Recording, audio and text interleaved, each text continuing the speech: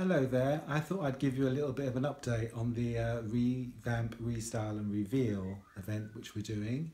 I haven't actually done an update for a little while, and I thought I'd kind of show you the progress we've made so far.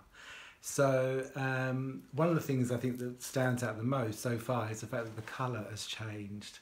And we've done this lovely colour which is Earthborn Paints, and that's called Milk Jug, and I've done it all the way around and I think it looks absolutely brilliant. I'm so glad to see some colour in the room. You know, as before it was neutral and stuff, which was all very lovely, but it's just not me, you know.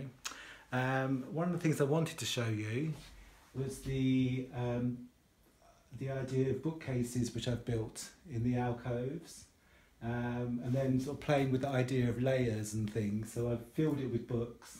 Still got to get a few more actually. I've got a few gaps which I don't want, and then put a picture on the top of it. So it's that kind of, you know, sort of layering things up.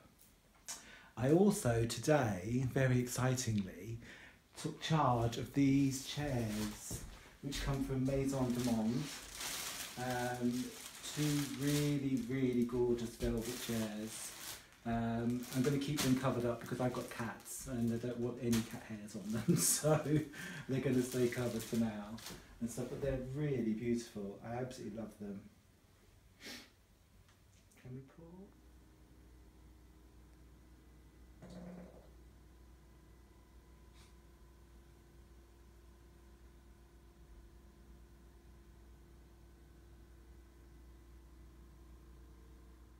One of the things I want to show you as well is this amazing ceiling light that I've got, which came from B&Q, but it did actually come in chrome, which I just thought was ugly.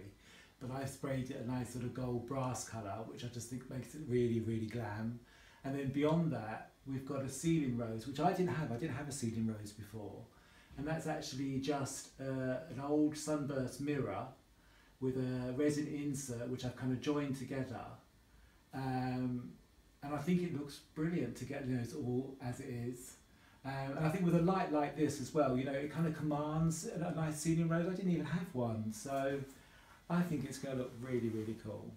I'm really chuffed as well with the tops of my pretend bookcases, which I've made myself from scraps of wood that I had lying around and stuff.